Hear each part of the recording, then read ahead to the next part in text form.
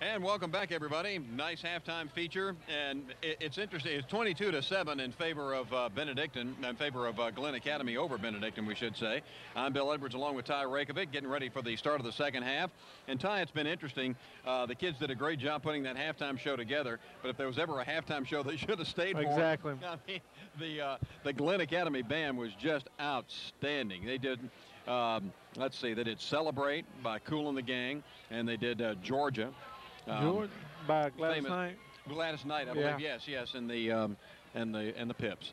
But famous, of course, Ray Charles. It was actually written by a fine gentleman who was not from Georgia at all, a fellow named Hoagie Carmichael.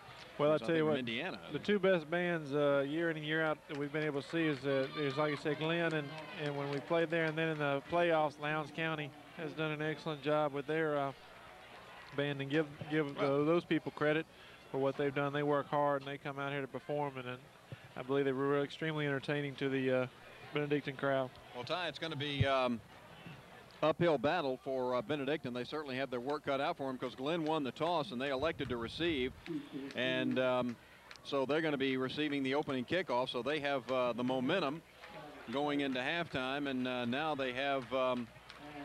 Now they get the football back as John Porzio gets ready to kick it away. Well, the last thing they want to do is allow Glynn to come out in this second half and set the tone with some sort of score. And they need to stop him here and set the tone. I was talking with the BC coaches at halftime. They said this is not the interesting situation right there. What they tried to do was actually tried a little onside kick, tried to kick a line drive over here and give, I believe that was either Cody Thomas or somebody, a chance to run underneath it, but he kicked it a little bit too hard. And so what they've actually done is they're going to give Glynn an opportunity to get good field position here to start the second half. Glynn will take the ball at the point where it went out of bounds, which will be right around the 46-yard line. BC trying to make something happen immediately, going with the onside kick. It was a good call. What they had seen was that this lineman over here on this side for Glynn takes off a little quick there and is not holding his position, so they came over here, but Porzio kicked it a little bit too hard and didn't give his people an opportunity to get to the ball. So Glynn is going to take it over with great field position with the third quarter about to get started.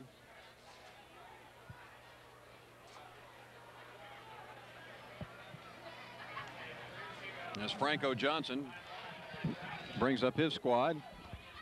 He's got those wide outs, 3 of them. Well, split wide to the left, and the give is going to go straight ahead to Brian Wise, and Wise spins off a couple of tackles, and doesn't look like he got much, but he got 2, so it'll be second down and about 8. Grover Collins was the first defensive lineman for BC, made good penetration in the backfield and actually hit him right at the line of scrimmage, but he was able to fall forward for the gain. So second down and 8.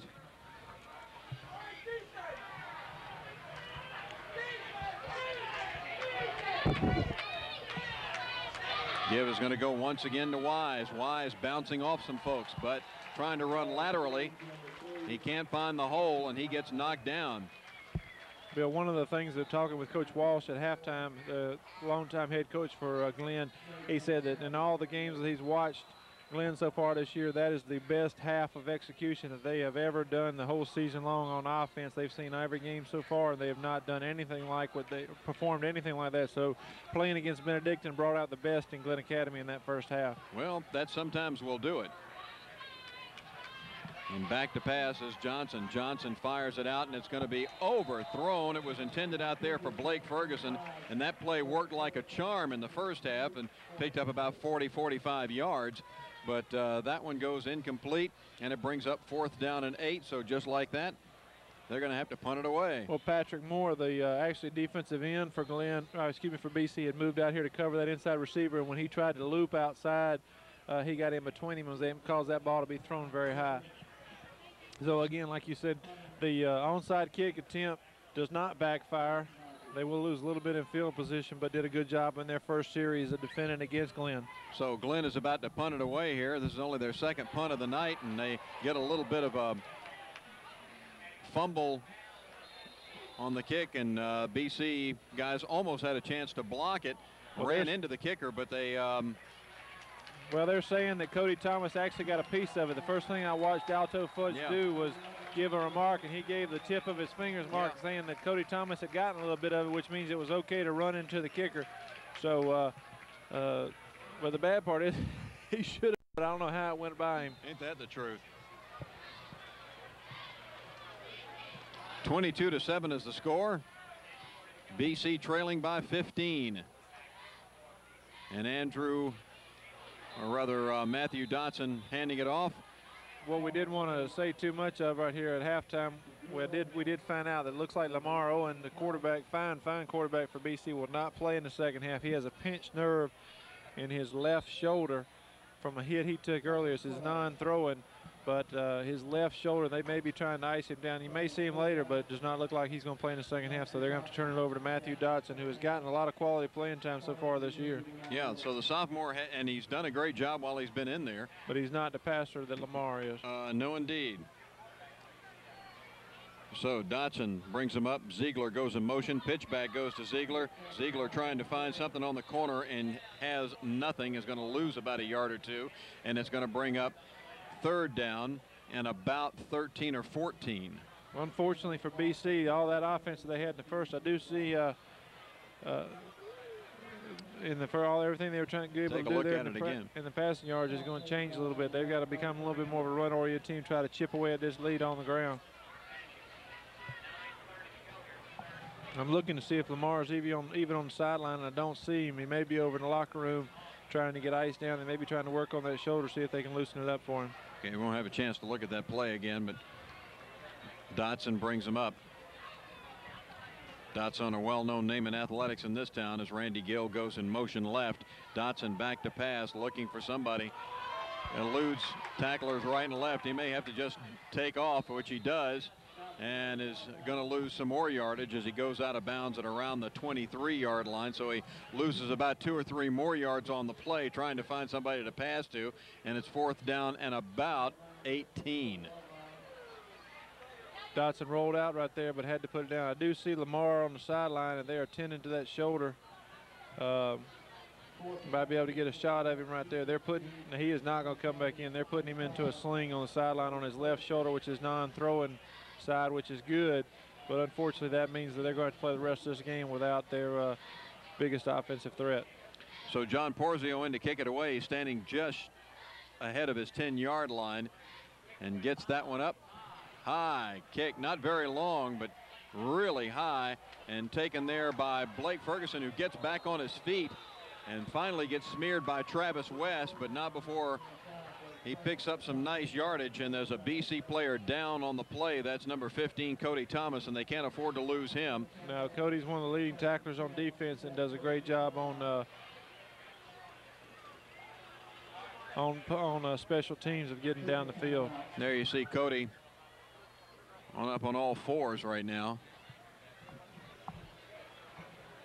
So play will be suspended. We're just underway in the third quarter, 8:49 to go, and 22-7 is the score. Well, just when you think things are really going for BC, they were able to stop them there, and then we find out what we thought there at halftime. All right, while we're waiting on the injury here to see what's going on, let's take a pause for this with the score 22-7 and 8:49 to play. The bicycling. Back to live action. Just had a little pitch out that didn't get very much out to John Moody. We'll give BC a lot of credit right there. They ran the sweep to the wide side of the field, and those guys did a good job of stringing it out. Looked like Moody was finally going to get a chance to turn the corner, but I think that was Stephen Doan finally came up, run him out of bounds for only a 2-yard gain. Yeah, he ran out of room. Second down and 8.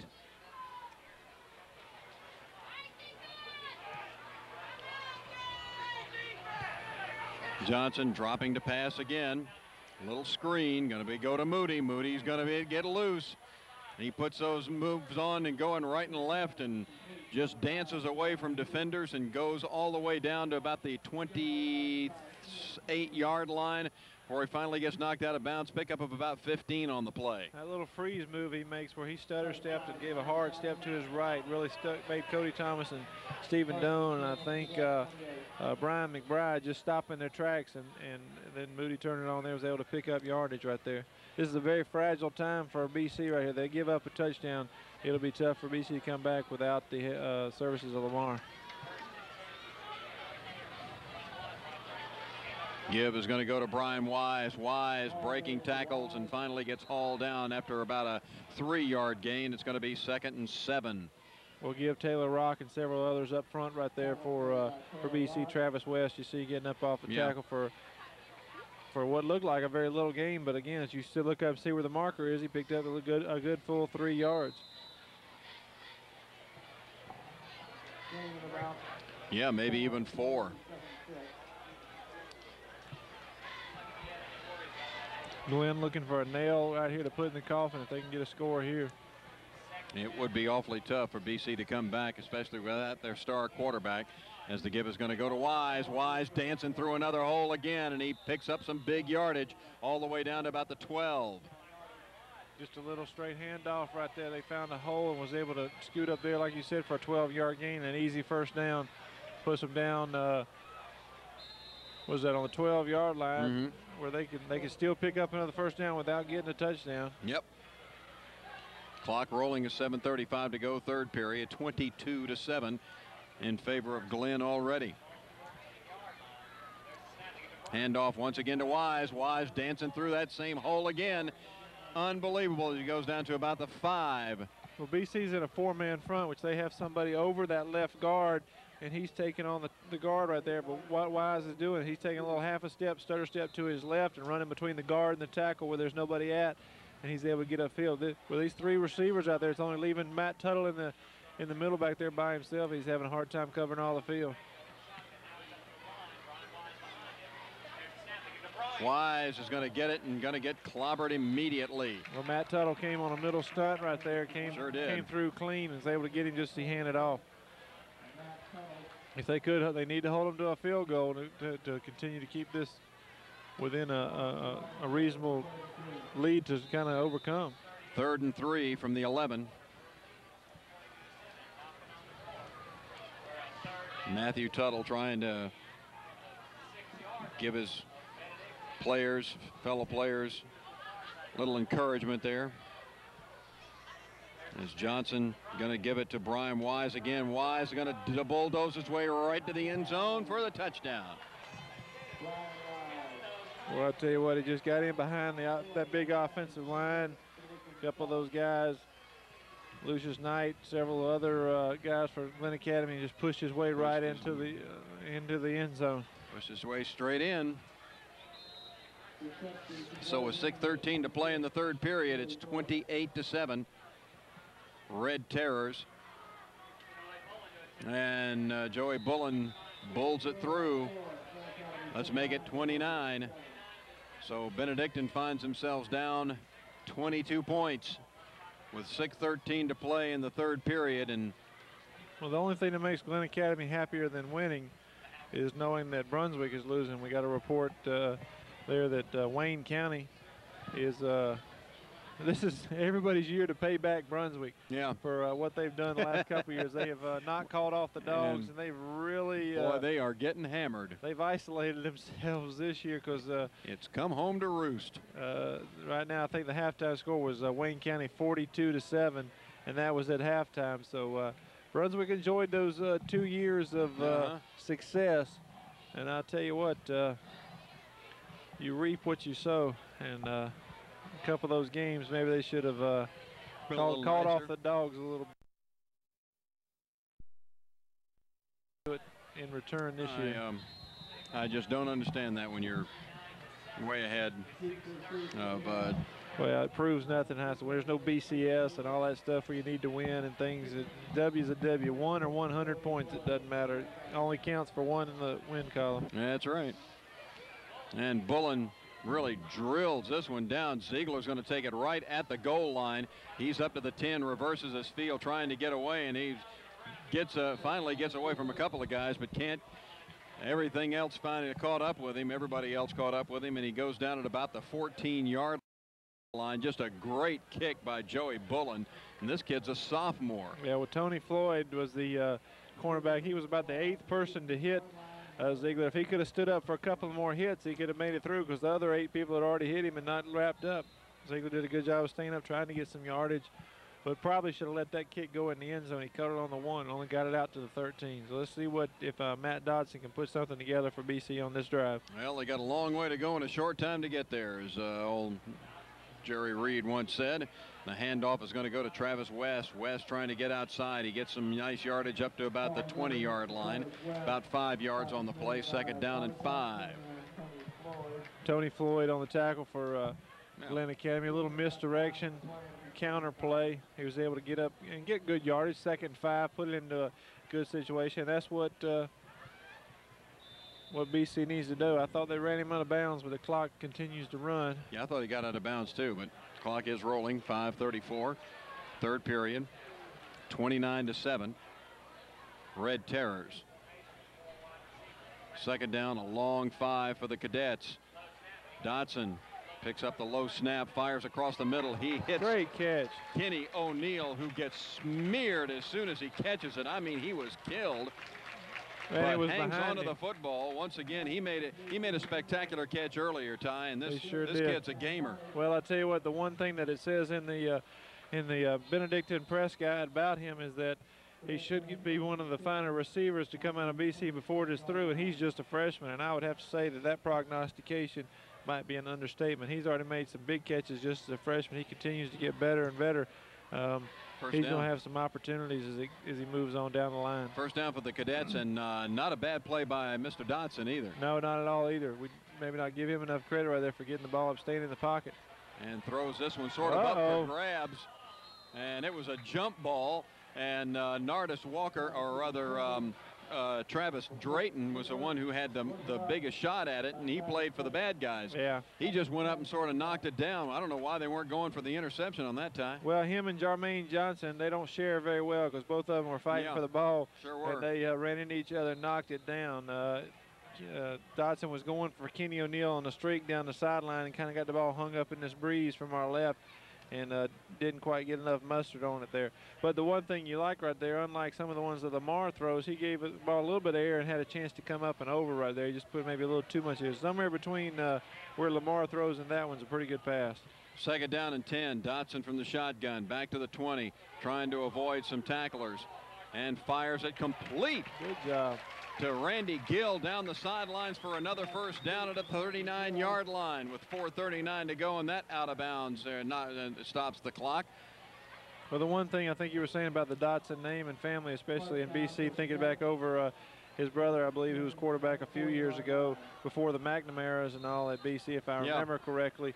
He was a very tenacious little quarterback and did a good job of just what you see him doing right there, kind of picking and choosing and scrambling his way and finding somewhere to get open and finding somebody down the field. He did a good job right there. He doesn't possess the speed that Lamar does, but sometimes your head can overcome some things maybe your feet can't do. Well, I tell you, I've got some traditional names on this team. Name of Sowers as well in this town is pretty well known. As Matthew throws it back across the middle, hits Gill again for about a 5-yard gain, once more up to the 45-yard line. Well, the one thing that Dodson gives you that Lamar, he's not going to get the happy feet and get upfield, so you're going to have to get back there and get to him. He's going to find somebody down the field to throw it to, even though he doesn't have quite the strength in the arm that Lamar does. He does, like I said, he's finding some open receivers, picked up 5 yards of that. May not seem like it's a lot, but I tell you what, starting to set a little bit of tone here, and you're starting to feel some things. They're starting to gain a little bit of confidence moving down the field. So it's 2nd down, long 5, ball just shy of the 45-yard line, BC's own. Dodson still in that shotgun formation, looking to pass once again, eluding tacklers, firing upfield, and it's complete.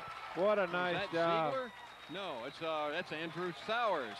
Complete to Sowers for the 1st down. What a great job of scrambling by the young sophomore. Well, I tell you what, there's no wish we had a replay, folks, because you need to see that again. He got in and out of trouble very easily, maintained his composure, and was able to find Andrew Sowers down the field. Was probably the most impressive part about that. Getting away from all those people is one thing, but then finding somebody down the field, 12 yards down the field for the 1st down, makes it even better. And a nice catch by Mr. Sowers. We've got a work stoppage here on the field. I think BC's going to call timeout. Why? Well, I saw. All right, well, with that timeout, we'll take timeout for this. Scores 29-7 in favor of the Red Terrors. We'll be right back.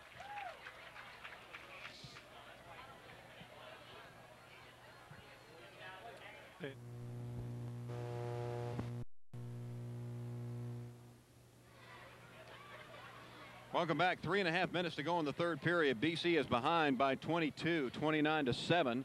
But the Cadets are on the move here. You see Glynn Academy standing there.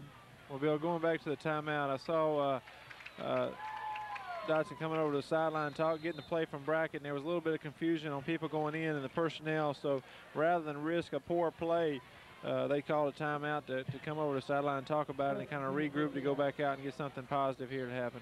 Wise decision.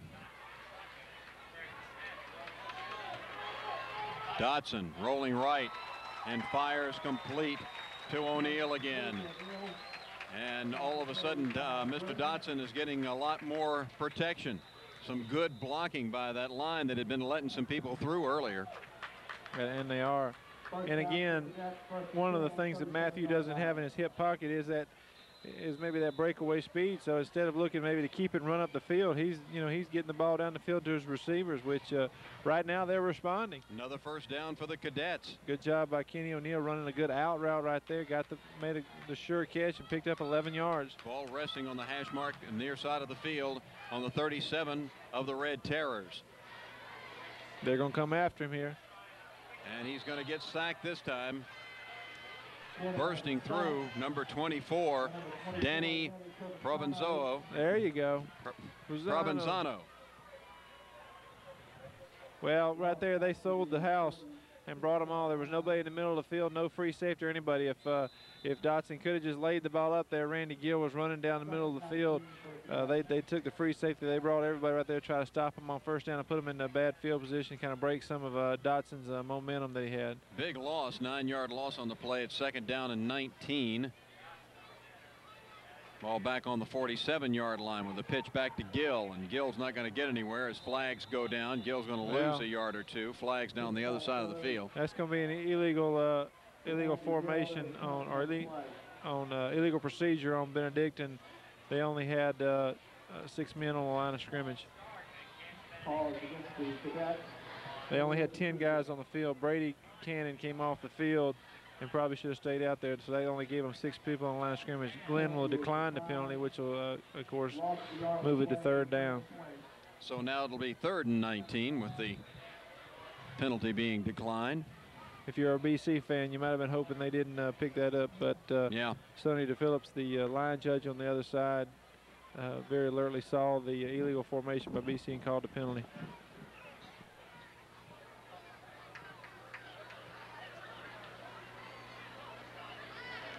Dotson, the pitch back to Zeigler. Zeigler fires it down the field to O'Neill. O'Neill's got it down to the 10. Hold on 5. to it. There you go. First and goal for the Cadets on a great halfback option pass. Zeigler just laid it right out in his hands. Let's take another look at it. What a gorgeous play. Well, Brooks Zeigler firing it down to Kenny O'Neill. We'll give Glynn credit. They actually had it covered. 2 guys back there were covering it, but because the ball had a little bit of touch on it, it came up over him. There you see the pitch back to Zeigler. He's left-handed, so they're going to throw it going to his left. He'll lay the ball up. And Kenny O'Neill is really showing his stuff as a freshman, only as a freshman right there. All right, let's come back to live action.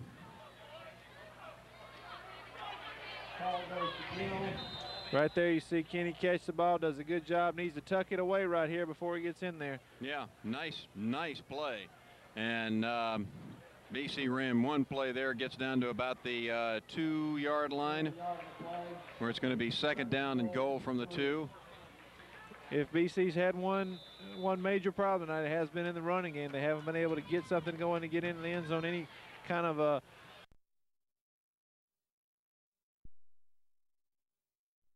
whatever where they can hang their hat on. This is really where you need Lamar to be able to put some pressure on the corner right there and get in. If they get in, I wouldn't be surprised to see them have a pass play called right here, maybe a dive, and dump it over to Kenny O'Neill. Dying seconds of the second half. Run. And Matthew Dotson wide open on the naked bootleg. And in he goes for the score. Travis Simpson, the junior defensive end for Glynn, had a chance to look like he was going to close in on him, but Dotson showed some good speed. Sure did.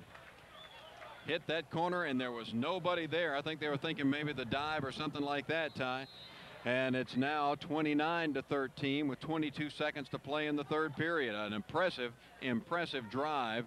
Well, BC's going to go ahead and try to go for 2 here to get it back to a 14-point game. Might be a little odd right here to go for it. Go ahead and kick it right here and keep it at 15. But if it works, then look for the slant here to Kenny O'Neill. They got him out here wide. They're going to try to attract everybody to the other side. Zeigler get it to him quick. And fires it into the end zone. He's got it. Good job. In there to Andrew Sowers, was it? I believe. No, 43. That is Brady Cannon. Brady Cannon for the 2 points, and it's 29-15, and this crowd is finally has something to cheer about again. Well, they sure do. I tell you what, they're going to get fired up right here and see they've got it to a 14-point game. So, you know, it gets them in a situation where now they can get back into it. Again, the little rule book that you go by for going for 1 and 2 may not have said go for 2 right there, but Coach Brackett went against it and was able to get it in there, now make it a 14-point game. So with 22 seconds to play in the third period, it's 29-15. I was looking right there. That's Brady Cannon's 3rd catch on the season. I didn't remember him catching a whole lot of them right there, but on the season, that's only his 3rd catch, and couldn't have come in a better time right there. Now puts BC within 2 scores. So Glynn was a little inept on offense that last series, so we'll see if they're able to come back a little bit. BC's got to hurry or they're going to get called for a delay of game. They've already blown the play clock in. BC's got to line up and kick it. Matthew Dotson doing a great job at quarterback. Glynn is actually expecting an onside kick right here. So teeing it up, John Porzio. Hurry up, John. Everybody up. And they're doing it. They are going to do it. And he kicks it right to number 1, Marcus Norman, who does not play for BC. No. So it's going to be so. Well, I'm not sure I'd have done that. Oh, it's a little early right there. You're giving Glynn, you know, great field position. They got less than half the field to go. They've been moving the ball well. You put a lot of pressure on your defense here. Well, BC defense has played pretty well so far. Well, they have in indeed, the second half, and we're going to see. But it looks like Glenn's going to get into more of a run formation. We're going to see a little bit of John Moody here on this series.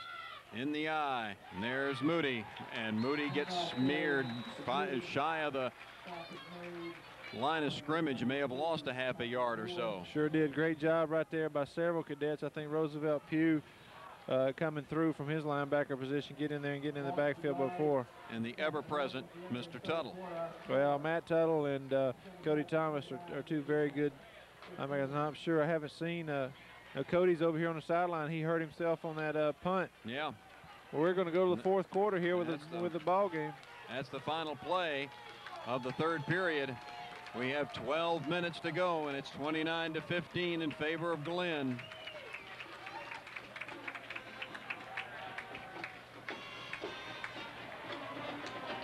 There you see Donald Chumley. Had a great career. Played well here in high school at Groves. Yes, he did. And then went off to Georgia. Well, but nobody's perfect, right? Nobody's perfect. Yeah, that's all right. Okay. But I tell you, looking down on the sideline, you see Lamar Owens in his leather jacket. You see Cody Thomas sitting very sadly on the sideline. Those are 2 guys right there that BC cannot afford to be without. Boy. But to BC's credit, it always seems to be something like that they rally behind. They lose Lamar Owens. Matt Dotson comes in. He's running the offense pretty well. They lose Cody Thomas, and now the defense is really stepping up and playing well. So sometimes it's not despite them, but it's you know, in spite of them. Doing well, even though they've lost some of their key players. So Franco Johnson brings him up. Give is going to go straight ahead to Brian Wise. Wise gets a couple. Well, Glynn very smartly went back to their spread formation with 3 receivers, but again, when you're nursing a 14-point lead, they've just decided to try to keep it on the ground. 3rd down and about 8. Ball at the BC 48. This is probably some of what Coach Walsh was talking about. They're not executing their offense as well as they did in the first half. Look for Franco to pass here. And indeed he does. Oh, man. Almost caught by Tuttle, throws it away, and they could get an intentional grounding out of that, but there was a player in the vicinity. There was. The BC fans want intentional grounding, but they're not going to get it. I got news for you. If you're a BC fan, you're hoping for a little higher pass, because whoever was over there for BC, I think that was I didn't see who it was. Whoever was over there for BC was in front of the receiver. So if that ball had been thrown a little higher, we might have had 6 points the other way. So if you were going to boo anything, you boo him for throwing it short. Johnson managed to keep his feet. Matt Tuttle was in on him like the old white on rice, as they say. And so I'm getting ready to punt it away. Is Glynn. Fumbles it, and it's blocked. BC going after the ball. Chasing it down. Kick it in the end zone. There you go. Near the end zone. BC falls on it. Holy cow. 72 Grover Collins may have gotten it, and the BC crowd is on their feet with 11:02 to go in the ball game. They could close the gap to 7 here in short order. Well, I tell you what, Grover Collins, somebody get a watch on him, because he covered that 30 yards about as quickly as you possibly could. He's going out for cross country. He had his mind made on a touchdown. He saw his name in tomorrow's Savannah Morning News. He was friend right there. BC has had a knack. I tell you what, though, Glynn helped him with a bad snap. Yep. And then on top of that, the punter did not come up with it very cleanly. Touchdown here makes this a very interesting last fourth quarter. Matthew Dodson. Heck of a Little League baseball player. Gives it off to Travis West. Touchdown. West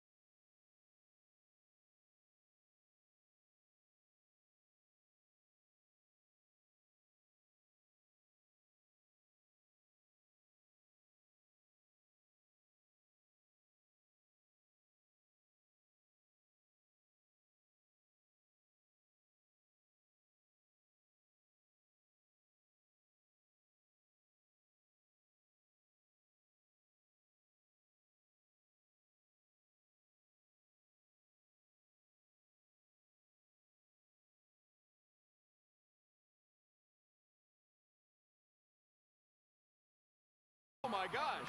I thought it was just maybe a flag or Brian something. McBride somehow came up with the ball. Folks, we need a replay on this one. Oh, my word. There was a big pileup, and evidently the ball squirted out from the side.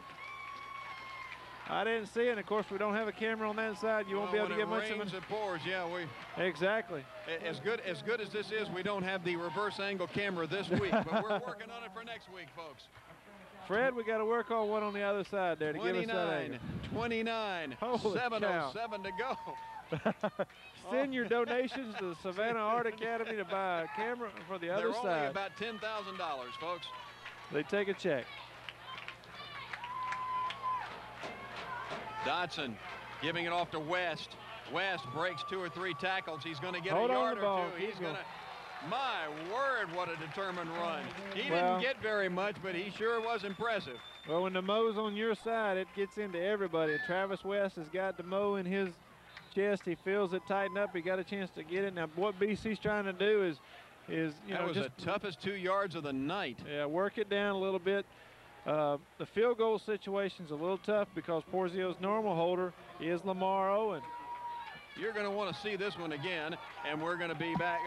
We'll have the replay for you tomorrow at 3. This might be the most watched replay in Savannah.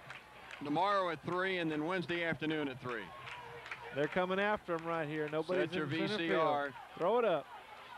Dotson trying to get away. He won't. And he's going to knock him way out of field goal range. There's nothing he can do there. Well, he shouldn't have been in that position.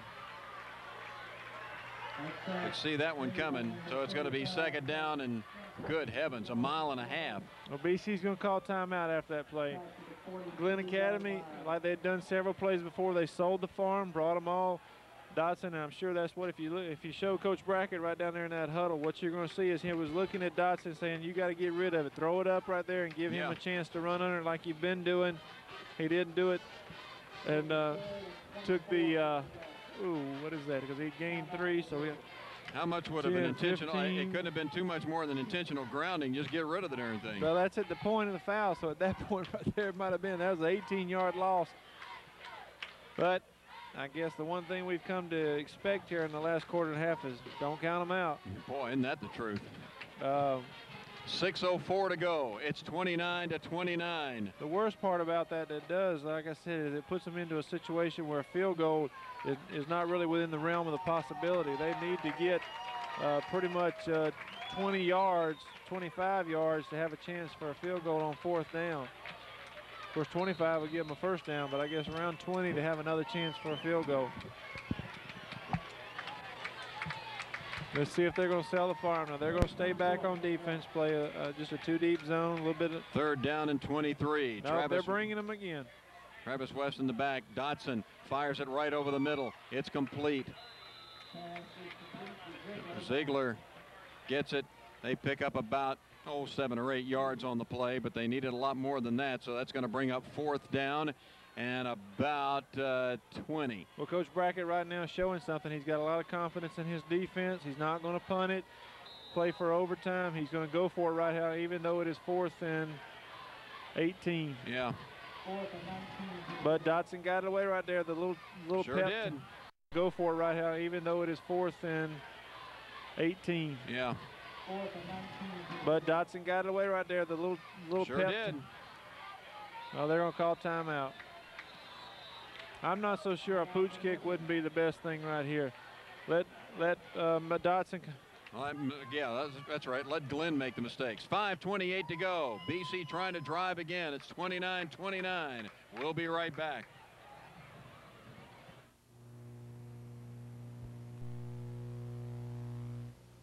.29, 5:28 to go. And BC is 4th and 18. Well, what they did is they reconsidered. Going to go for it. Now they reconsidered right there. I think you're going to see Dotson with a punt right here, and that's the smart move. Back Glynn up right here. I tell you what, needs to angle for that left sideline. Try to get the ball out on about the 10-yard line and back Glynn up. Their offense has not shown any kind of ability to move it here in this 2nd half. So back them up and then give your team a chance right there on defense. Blake Ferguson and Travis Drayton are deep. That little pooch kick you were talking about, angling for the sidelines and out of bounds. That probably wanted it to go a little deeper. Yeah. Well, there was no return. Yeah, you're right. You'd have liked to have about 6 or 7 more yards on it. But, again, now that your defense, which has played so well, the pressure's on them to stop them. So the Red Terrors will put it in play. Yeah, what I haven't heard quite as much out of this BC radio crew, this Glynn radio crew behind us. I tell you, I think they're as much in shock as the Glynn offense is. I don't doubt it. I mean, this game was just well in hand. There's no way you could have predicted the offense to go inept like this. And the give is going to go straight ahead to Mr. Wise, and Wise breaks through and gets first down yardage up to near the 30-yard line and breaks out of the pack. Now, that's what he did early in that first quarter that he hadn't done any here in the second half. Yeah, that's his best run of the second half by far. He'd only been getting like 2 or 3 yards. That might be the first rushing yard, because I don't think they've got much more than that with all the sacks, and that might be finally put them in the positive in the second half. Clock running, 5:11 to go. It's 29-29. West is going to get it again, and he's going to get drilled and stopped immediately. But now Wise is back to getting those 1 or 2 yards that he was getting good. Wasn't able to get in through right there. Gets just about nothing. They're not going to give him any gain on the play whatsoever. 2nd and 10. Well, Glynn's doing a couple of things a little bit different by sending the back in motion, trying to at least not allow the BC defense to concentrate on what's going on. They give him no gain. I thought he gained a couple yards, but no, they putting it right at the line of scrimmage. So good play by the BC defense. They called his momentum dead. He did break away and get a yard or 2, but they'd already blown the whistle. 2nd and 10. Give to Wise. He's going to break open. Gets about 5. As he crosses the 35-yard line, it'll be 3rd down and a long 5. Bill, this whole second half, does it not look like he's about just a shoestring away from breaking big plays? Yeah, they've gotten a hand on him, and that's it. He can't weigh more than $1.25 because one hand is just taking him off. Probably just tired. Well, that's what can show. We're inside 4 minutes now. Score is tied. Well, your feet start getting a little heavy here late in the 4th quarter. They're going to give it to him and see if he can pick up the first. He does not. He does. Close. He got a little second effort there, and he may give it to him. They're going to mark it at the 40, and he may have the first down. We'll have to measure. No, they're going to go ahead and mark it. They're going to mark it. Okay. Just across the 40-yard line, which is where he needed to get, and it's another first down for the Red Terrors. BC hit him with about a 4-yard gain, but he was able to fight forward for the other 2 yards and give Glynn new life with another set of downs. BC really needs to hold it here. And the give is going to go to Wise. He is going to bounce off of a tackler and gets about 3 or 4 more as he gets over near the 45-yard line, just shy of the 45. It'll be 2nd down and about 6. Well, BC really needs to go back to disguising their defense a little bit and get Roosevelt Pugh back in there to play linebacker. Matt Tuttle did a great job right there of taking on a couple of blockers and causing a pile right there, but BC's just outnumbered. They got 4 defensive linemen and 1 linebacker on 5 lineman and a tight end, so they outnumbered 6-5 right there, and it is showing. Fumble! But it looked like Franco Johnson fell on the ball. He did. Roosevelt Pugh was there to make sure, though, if it had come out. So that'll bring up 3rd down and about 9. As the ball resting now on the 41-yard line. Well, now we're going to see if Franco Johnson's got that passing for him that he had in the first half. He has not. I'm going to go out on a limb here. They have not completed a pass in the second half, would you say? I don't think so. And that I can remember. I can't remember one either. After, I don't think, missing a pass in the first half. Yeah, really. 2 minutes and 17 seconds. Watch for a screen. 29-29. Johnson to pass. It's incomplete. Bounced off Zeigler's hands. Well, was intended out there. Zeigler needs to get something on it. It went right through his hands, and then it hit Bud Bennett. Bud Bennett right in the numbers, and came up in the air, and one of the Glynn receivers caught the ball way out of bounds. So it brings up a 4th down for them. They're going to have to punt the ball away with BC only a couple minutes to try to keep this game from going to overtime. And of course, the Georgia Highly Screwed Up Association has one of the worst overtimes you've ever heard in your life. Makes no sense whatsoever. Well, we were talking about it.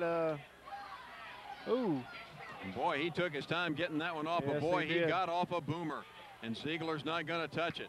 Just let it go. And it takes a nice Glynn roll down to about the 16-yard line. Well, Bill, I can tell you right now, we probably need to start talking about overtime, because at this point in the field with minute and 55, Coach Tommy Brackett is not going to do anything to put his team in jeopardy of losing, I think, in regulation. Yes, Georgia High School Association plays 2 5-minute halves. Very much. The key word there is halves. It is a mini game, kind of like a mini me. It is 2 halves of football. They sat there, they sat up long and hard thinking up that one with the infield fly rule and everything else. Well, contrary, they're going to come out in the passive formation, give Dotson a chance maybe to do something here. And he's back to pass. He floats it right up to Kenny, and it's intercepted. Intended out there for Kenny O'Neill, and they went to the well one time too many, and Travis Drayton went high and intercepted it. Well, that's exactly what I said right there. I really didn't expect, Glynn Academy, the one weapon they do have that we haven't seen is over the past 4 or 5 years, they have an excellent field goal kicker. And they only need about 15 yards to be in his range. And they're going to spread the field here and see if BC can cover it.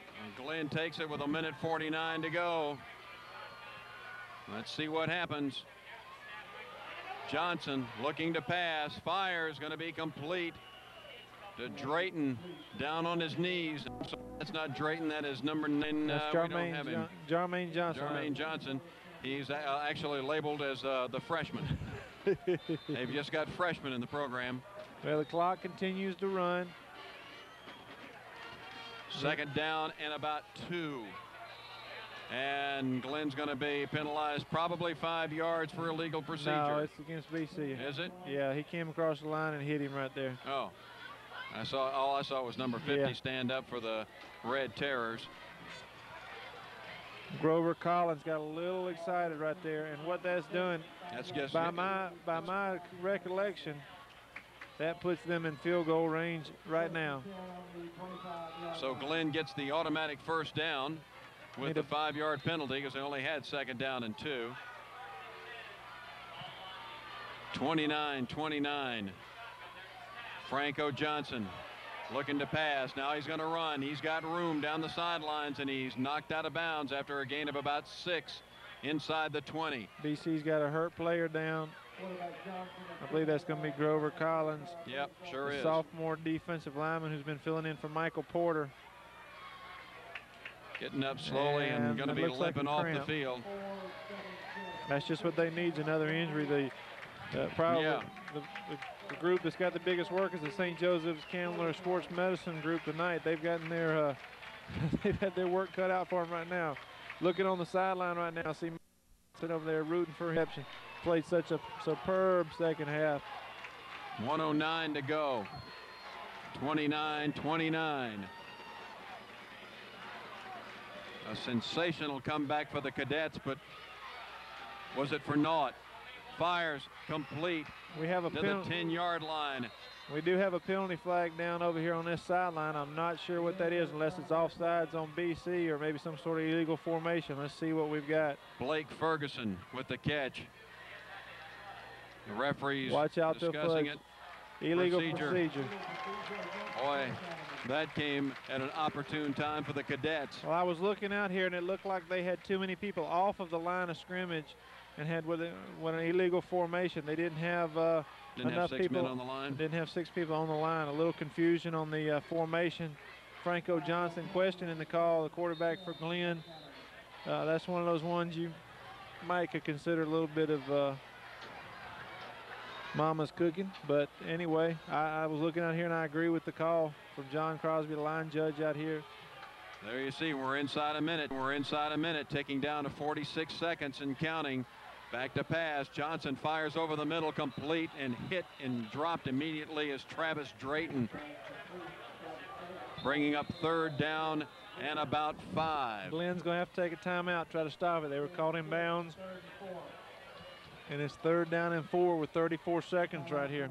I look for them right here to run the ball to the middle of the field and try to get themselves into good field position for a game-winning field goal. It's 3rd and 5. Don't try for the 1st down right here, not with the kind of kickers. I saw him beforehand. I've got my van parked a little bit in the goalpost there, and I tell you what, he was out around the 40, and he was nailing the back of my van then. So I look for him to maybe run some sort of unbalanced here and try to get the ball at least to the middle, an off tackle or something, run Wise to the left. And that's Brian Wise. It's not saying that it is wise to run to the left, as it could have been mistaken. You didn't mistake that. I didn't, but it may be wise to give it to Wise. He's certainly broken some. I think Glynn Academy does have one more timeout, but even as such, they would have, I would think they would have enough time to run the clock out there. And if I'm BC, I'm probably calling timeout here anyway. I wouldn't let them just run out and kick it with time running out. But they're going to line up in a. BC fans on their feet. The 15 people that came up from Brunswick are also on their feet. Franco Johnson looking to pass, gets clobbered back there at the 20-yard line. Boy, I tell you what, Bill, if he makes this field goal by 2 yards, that's going to be a BC needs to call timeout, save the clock. 4th down and 5, and finally a whistle. Clock continuing to run. 12 seconds, 10. They're just going to let it run out, Todd. Glynn's going to let it run down, and then Glynn's going to call timeout here. All right. And they're going. That's exactly what they've done. They've called timeout with 4 seconds to go, and the field goal team coming on. Well, what you're going to see here is the old ice trick. I'm sure that Glynn will go out and line up. BC will call timeout, give him some time to think about it. This is the exact same situation they were in a year ago, but BC blocked this kick to hold on to a victory. They were up, I want to say, by just 1 or 2 points, or maybe they were up by 3 and this would have tied it, but my memory doesn't. I'm trying to check some writing here. It says something on the. I know they blocked 2 field goals to keep it, but I'm not sure what the score was last year. The last one they blocked was only within a couple of seconds. Joey Bullen. It's all riding right here. We're either going to OT or going home. Joey Bullen will try one from 36 yards. It's up.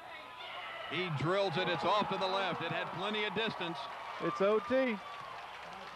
And the clock is registering 0. We go to that stupid mini overtime system. All right. You want me to give the Reader's Digest version here? Yeah. We're going to play 2 5-minute. They're going to retoss.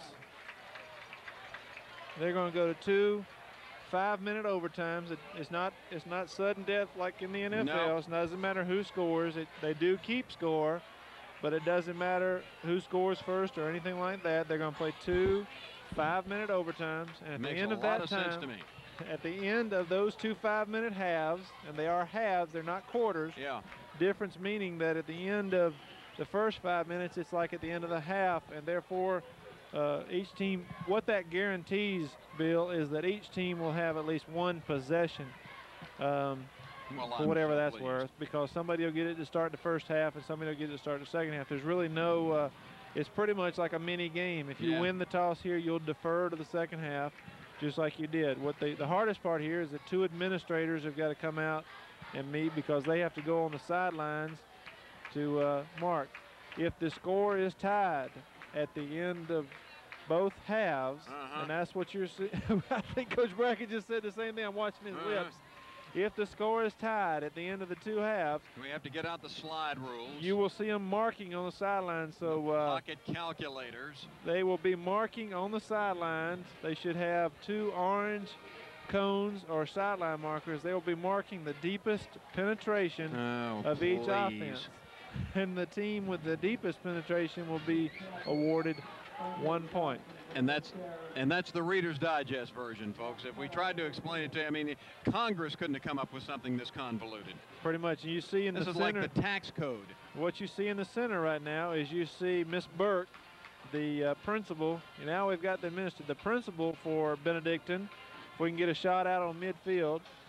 The principal for Benedictine is talking with, it looks like, the assistant principal from Glynn Academy, and they're going over their procedures. And I'm sure that when Miss Burke got here, she was not thinking she was going to have to go on the field, but she has to go out there. Now, what is they don't trust anybody else. What is this procedure for? We know what the rules are. What the heck do they have to do with anything? The administrators have to come out and they talk about what their role is, and the administrator's role. Their role is to watch. No, their role is they mark the orange cone. Oh, please. The administrators hold the cones, and they will mark the cones.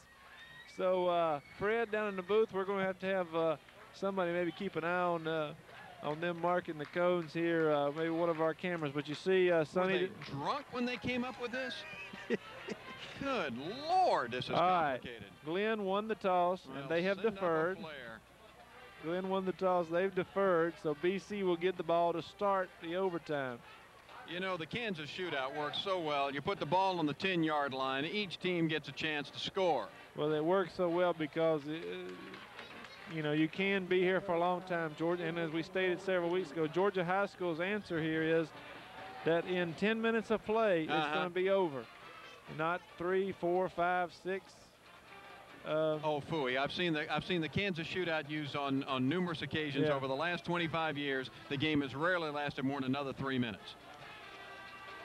Bill. Yes. I have seen some 3 or 4 overtimes. Just stupid. And you see now they're taking the two administrators over to the sideline, and they're going to go over. And Coach Brackett right now, he's scratching his head, going, "Did I go over with her?" I don't know what we're on for, but anyway, we're glad to see it. This is just the we appreciate it. Overtime. Well, Coach Brackett's on the sideline now, and he's scratching his head, going, "Have I gone over with her what she's supposed to do?" There you go. So, okay, get us off, okay? We got to turn off this light. We can't see the field. There. Thank you. Oh.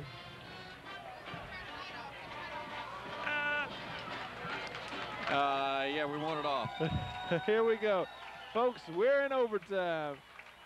This is one of those situations. I mean, the problem that I have with it, and I agree with Bill, don't think I'm trying to defend it. The problem I have, you get too many people involved. There's too many things involved with this overtime that are not part of the regular game. You know, and this is where we got back. Charlie Smith got mad at me a couple of weeks ago because he thought I was criticizing him of something he did against Effingham, and I was not. It was a great move on his part. He actually let Effingham score because they had penetrated deeper than he had. And his only way of winning the game was to let Effingham score and to get the ball back and to try to score also, which was a smart move on his part. And Charlie, if you're watching this replay again later, I commended you then, and I apologize if you misunderstood my comments. But here we go with overtime, 2 5-minute halves. I'll try to revive Bill here from his Gee whiz. His letter to Tommy Gillibo on Monday. Is that who's in charge of this wacky organization now? That's him. He's the man. Georgia Highly Screwed Up Association strikes again. Okay, Bulletin's kick goes deep into the end zone, where it's fielded there by John Zeigler. Brooks Zeigler. Where'd I get John Zeigler from? I don't know. Now I have no idea. You're going to look over on the sideline. You'll see the cones. Miss Burke for the cones. For Benedictine has put her cone down. No cones in football.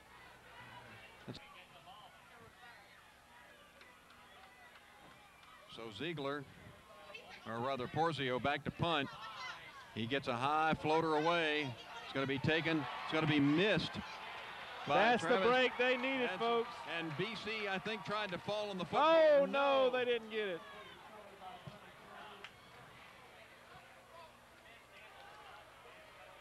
Sorry you couldn't see it. Yeah. Came close. BC almost had the break they needed. Thought it was going to be the luck of the Irish. Well, that right there would have been the icing on the cake if you're Glynn Academy.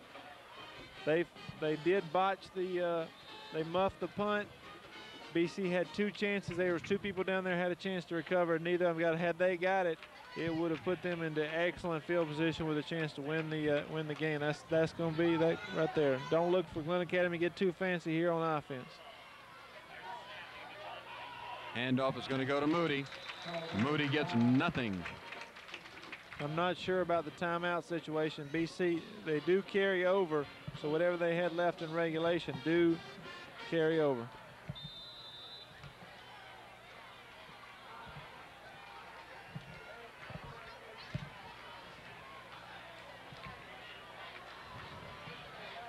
Here in the booth, he's trying to focus. We got a situation here with the cameras. Hang with us here, folks. I know it's an exciting time to be losing camera.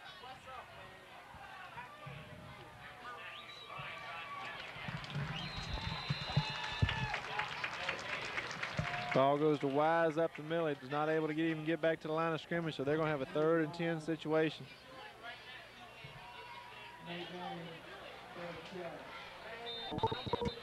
We're trying to get one camera working so far.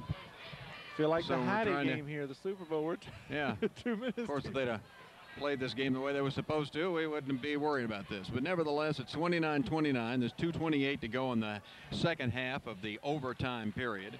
Well, what happened right now, Glenn's actually going to take a delay of game. And that's not what they wanted to do. They were going to actually try to call timeout. There was a miscommunication between Coach Tully. He thought he had more time and he was going to call timeout, but they let it go to a delay of game, which all that does is going to make a chance to make the field a little bit shorter here when BC, if they can, hold them here and force them to punt. Glynn Academy now is going to take that timeout that they wanted to stop the clock with. So it's timeout on the field with 2:20 to go in the second half of the overtime period. Thank you. And the score tied 29-29, but Glynn is ahead on penetration. 2 Seagulls, Gertrude and Heathcliff. I think I'll come up with an overtime rule. Gee whiz. Those characterizations brought to you by the multi-talented Bill Edwards.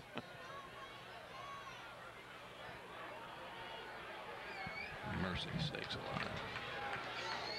Well, I'm not sure again of the time situation. I would assume that if BC stops Glynn rather quickly here on a run play, that BC would call timeout in order to salvage as much time for their offense as possible. Again, BC's offense will be not necessarily trying to score, but will be somehow trying to reach the 31-yard line of Glynn Academy. So the crowd coming to its collective feet. They don't know what they're cheering about, but they have no just idea why they're cheering. Well, I would say there's maybe 10% that know what's going on. The other 90% just said, hey, the guy next to me got up and cheered. I want to do it too. It's 3rd down and about 15 for the Red Terrors. Looks like Glynn may do them a favor and throw the ball. They came out in their passing formation. Back to pass is Johnson. He's being pursued. It doesn't have to call me Johnson. Yeah. Oh, and he's fumbled the ball. And BC's got it. They got it this time. Zeigler has it. And they've got to get 3 yards, Bill. Sorry about that. 2:08 to go, and John Zeigler may have just saved it for the Cadets. And he's beside himself. Now Matt Tuttle went out and whacked him on the helmet and knocked him down. Which is really hard to do. Have you ever tried to get beside yourself? Yeah, yeah, it is difficult. Bill, they may not understand, but all they know is BC's got the ball. And you're going to see if... Let's take a look at it. Well, don't... If we can do it very quickly. Here we're going to see him come out right here. And I'm even more miffed than I was before, Bill. Here you go. You can't really see it because he's going to get down. Bring it back. Bring it back live. I hope they're going to hand this ball off. No, Dodson's going to pass. Fires it over the middle, and it's complete. Never mind what I said. For the touchdown. Don't do that. Don't do that. Kenny O'Neill. Don't do that. Now that's the ironic thing about this double overtime system. A lot of the BC, I bet you a lot of people think they've won the game. They haven't. Well, there's still 2 minutes to play. If Glynn scores, BC will lose, even if it's a tie game because of penetration. And there's probably people who are wondering what I'm talking about when they see this replay.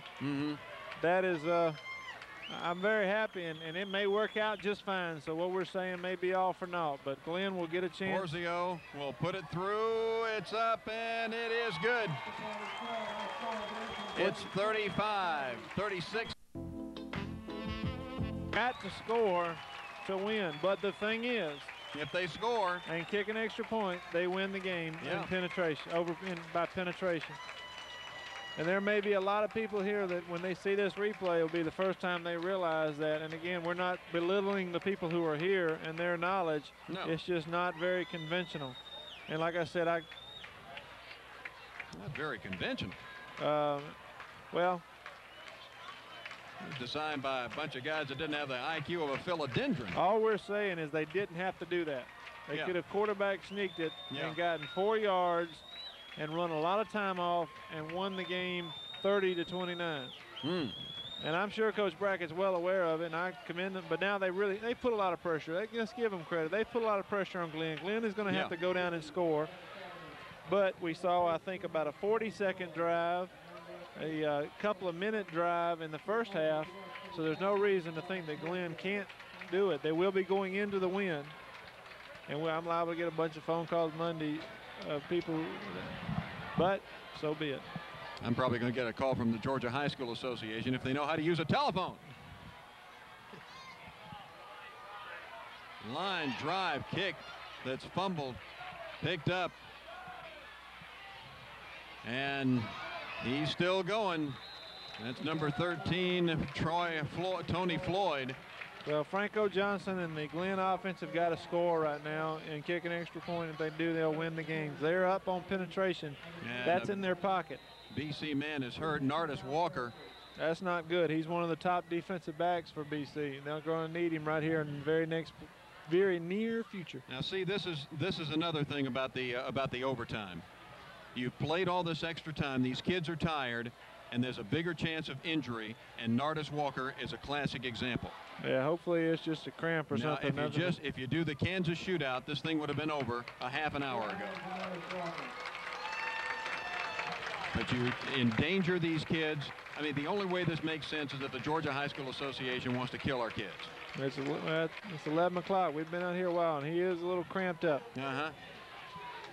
All right, you're going to see if there's any more high potency left in this Glynn offense, they're going to need it right here. Get upfield and get out of bounds and stop the clock.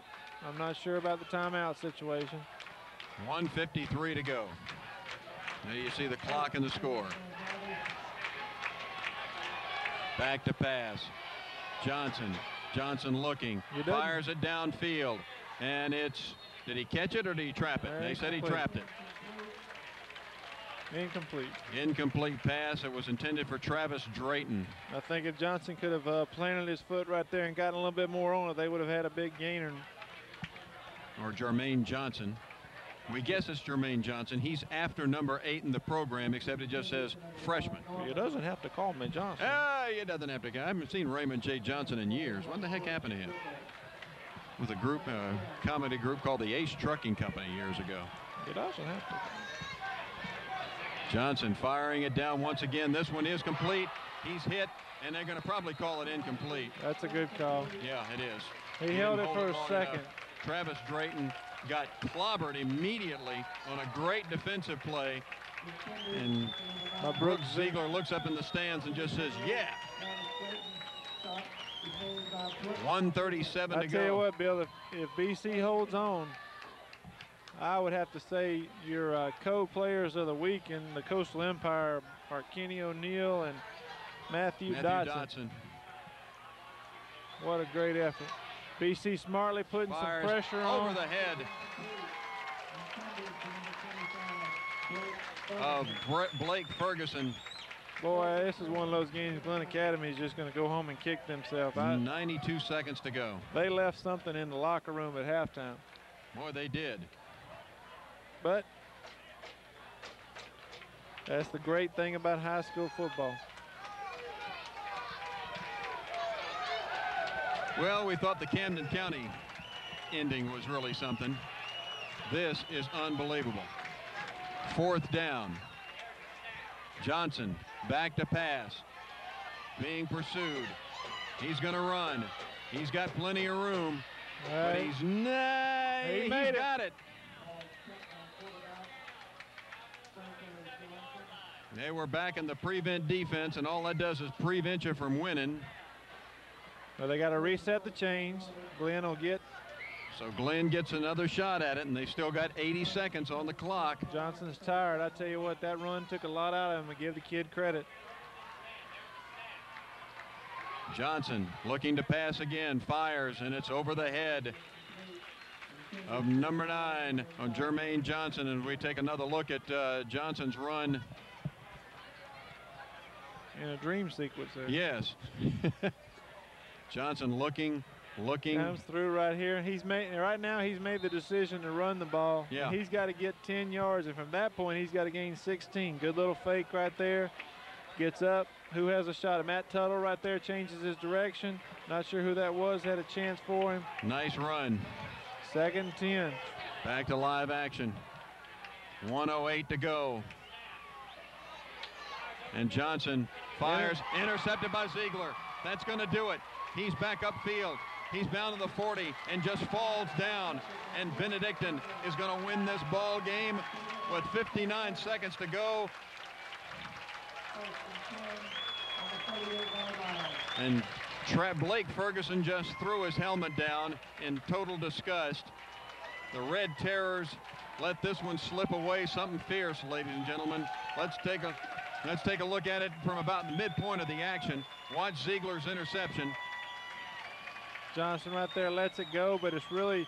Here comes Zeigler. It's got nobody on it. I don't know who he was intending it for. Looked like it was intended for. I already put up my roster. Number Moody. 5. Moody, it sure Moody was. was the only one in the frame. BC will down right here, and Bill, I guess if we get criticized, it'll be for the fact that we're giving Glynn credit for but give BC credit for coming back and finding a way to win. To recap it, Lamar Owen goes down. Starting quarterback runs in. Matthew Dotson, who has really just been used as pretty much a mop-up situation. He does have a lot of quality experience. Cody Thomas starting strong safety and their leading tackler on defense. He goes out. And you're down by 22 points with a sophomore quarterback who's got a lot of history in his blood. And I tell you what, he used every ounce of it today. Boy. I tell you what, brothers and daddies are very proud of that young man, and they should be. His dad played at the Citadel, then later played baseball. And we're not downplaying, but this has really just been a tale of two halves. It really has. Glynn, and I go back to the comment that Jim Walsh Sr. told me at halftime that in the previous 6 games, they had never seen Glynn execute with the perfection that they did in the first half. Glynn came out ready to go, but it was just a situation of just too good for their own good. You're absolutely right. 56 seconds to go. And next week we will have the next stumbling block for Benedictine in their quest for the sub-regions. They'll take on Bradwell right here at Memorial Stadium again. We'll see Bradwell, and it'll be homecoming for Benedictine. And so downing it once more, and Glynn's going to call timeout. Now they need one of those plays, Ty, where they just sort of run around. Does Glynn have any more timeouts? I don't think so, but it's. Did they get an extra one? Do they get 10 more extra timeouts in the overtime period? No, just one. Okay. But it is added on to how many ever you had in the leftover. So it's going to be 3rd down, even though they don't want to move the down marker over there on the sideline. They need just one of those plays where they don't do anything but just hand it back off to each other or something and just run around and run around and just run the time off the clock. What you would probably see here is BC run around a little bit or just down it on 3rd down, take a delay a game possibly, or run it down as far as they can and then call timeout. Well, delay a game doesn't do you any good right now because the clock stopped. Well, you're going to run the entire 25 seconds of the next play. Yeah. They'll probably call timeout just before they get the delay. Or you can put them up to the line of scrimmage.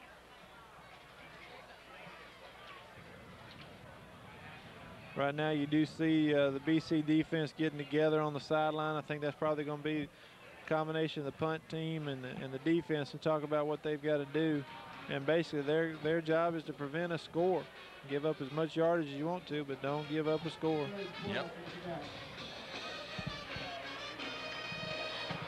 So it's 3rd down and 12. And it's kind of odd to be saying that, but that's the only thing that can beat them is a score, because a touchdown, an extra point would give Glynn the win by penetration. So now it's 4th down, and the clock is rolling at 42 seconds, 40, 41. And Benedictine will use as much time as they can on this one. They will. They, I think, blew it in, what, at 35? 30 seconds. And you can see it right there on your screen. They're going to let this go down a long, long way, and then they'll call timeout right before they get the delay of game penalty, or they may just go ahead and take a delay of game penalty. And they did. So that stops the clock at 14 seconds.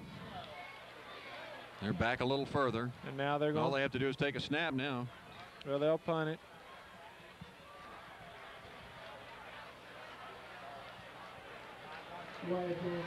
Although this wouldn't be a bad time to put your best guy back there and to fake some sort of punt and run just as wide as he can over here and run it down.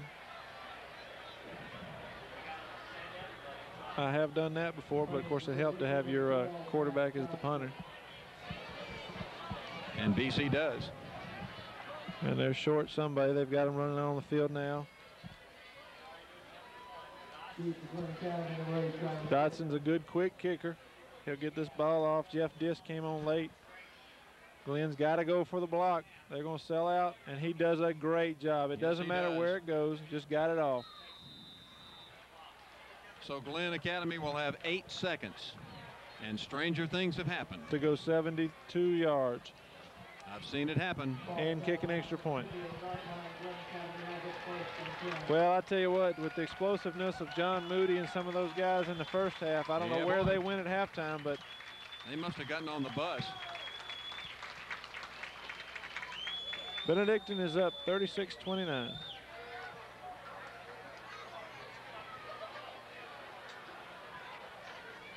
Eight seconds to go.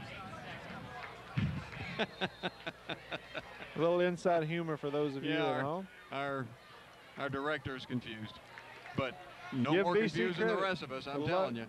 If it was if this is an Irish holiday, they have come back. It will be now. Ian Page needs to back on up. Leonardus Walker and Brooks Zeigler need to back on up some. They are. They've got to go 73 yards, and he's chunking it. I think we're going to get another pick, and we do. Zeigler does it again. It's over, believe it or not. And that does it. What a great win for Coach Tommy Brackett, his 50th win as the head coach, right? Yes, number 50. As the head coach of Benedictine.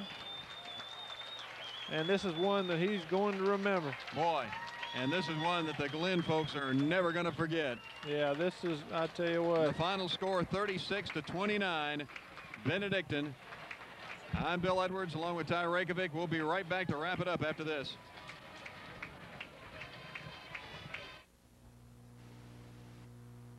Every night we have to write reports and read all these chapters, and it used to take me forever. Then I couldn't remember what I read to answer the questions. Man, I hated it. Sometimes homework problems are really reading problems. At Sylvan Learning Center, we use our skills assessment to uncover hidden problems. Then we personalize programs to correct them. Homework doesn't throw me off now. Everything's coming together.